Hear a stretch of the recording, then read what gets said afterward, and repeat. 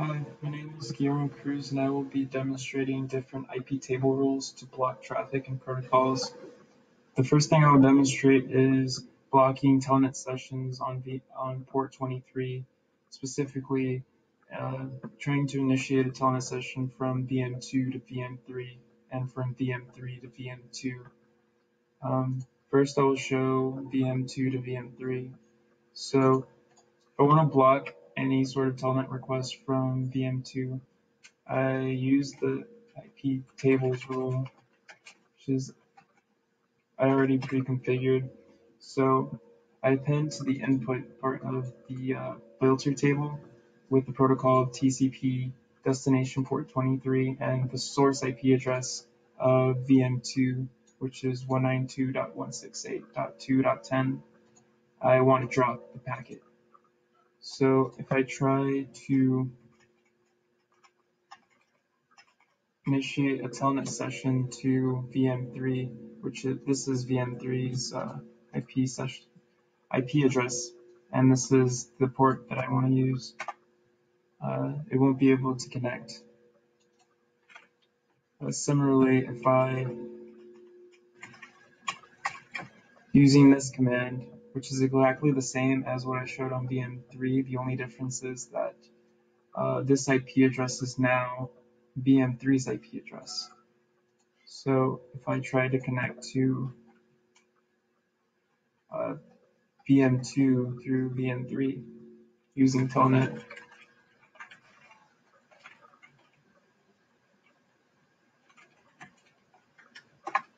I won't be able to connect because I've disabled it on VM2. So another demonstration is blocking a website on VM3. Sorry.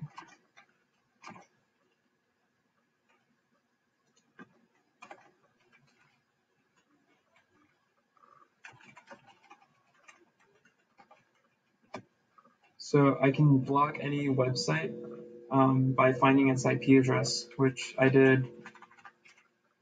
I used my professor's website, so that's his website. So if I do IP tables append to output and destination of 75.126.113.164 being my professor's website, and I can just drop any packet going out. So if I open up Firefox, go to Facebook, I'm able to access Facebook. But if I try to go to my professor's website, I won't be able to because I've blocked that IP address. So another thing that I did was I blocked ICMP packets from VM1 to VM2.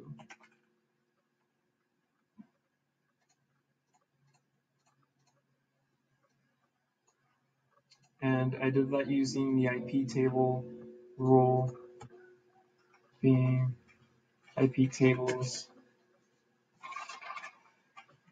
append to input protocol ICMP being the ping packets, and the source IP of 192.168.1.11.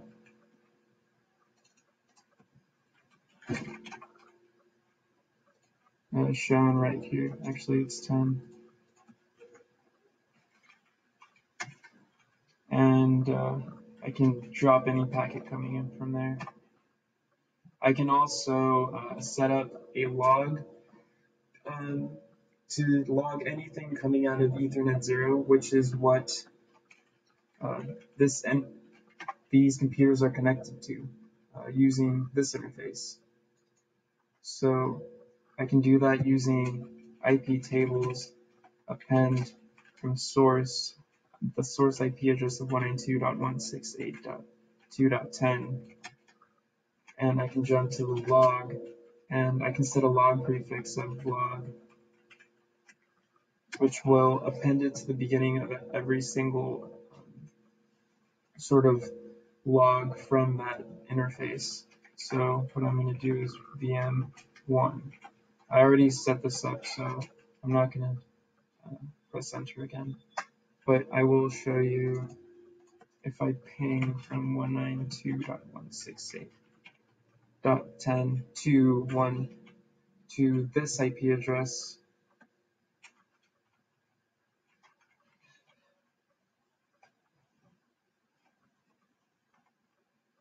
To this IP address, actually, 1.11, I should have no response. And if I go to this directory and check syslog, this syslog file, I should find every single ping request from VM1. So this is the prefix I used, and this is the interface, and all the information on the ping request from VM1. And that is my demonstration.